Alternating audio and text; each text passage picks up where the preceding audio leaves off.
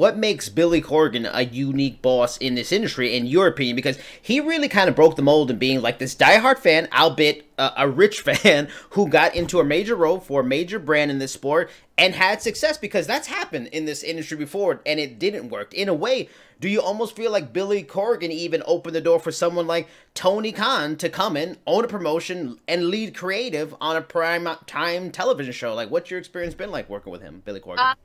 You know what? They're very they're very different. I mean, Billy likes very old school, and Tony definitely is more of a new school, and they have very different styles of how they run their business, and also very different budgets. So yeah, they're both different, and they're making their product work, and that's, you guys can see like the difference on, you know, AEW and NWA. So the first 2 seasons that we worked with Power, that were very, I think, refreshing for a lot of people, because they haven't seen style wrestling for a long time, and people are getting used to like having to see NWA Power back on Fight TV, because we were in hiatus for so long. But the fans are, you know, hardcore. They still watch our show, and they give us great reviews.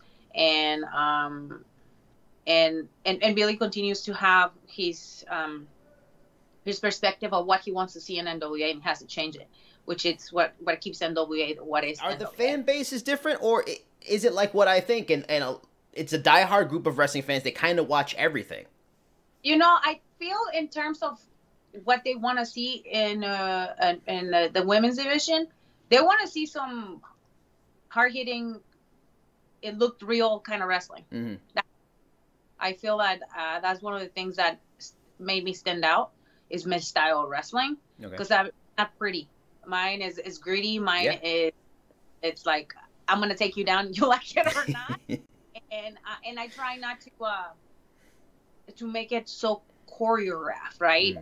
One of the things that NWA taught me the time that I worked there for the first 2 seasons was that we are the wrestlers.